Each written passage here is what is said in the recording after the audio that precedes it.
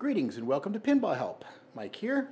This is part 3 of our Gottlieb System80 pop bumper board work, and I'm going to put the boards in the machine and demo what we've got going on.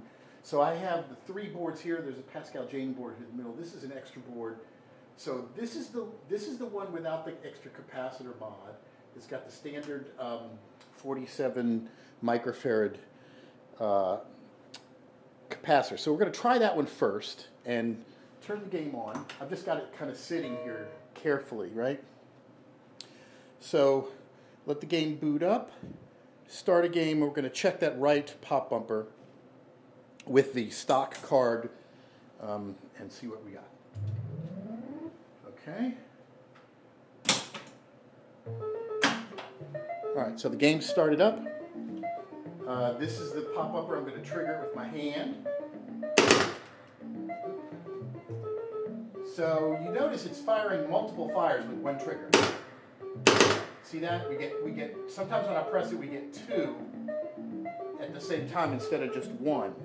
So now let's swap out this board with the updated one with the larger capacitor and that special capacitor that is between pins, the pins on the underside of the board, that's supposed to help with the crosstalk noise. So we're going to test both versions. Slightly, this has got a 100 microfarad capacitor instead of a 47, and then there's an extra capacitor that's just between the 2 pins. So let's start it up, and we'll see if the game behaves any differently with this mod.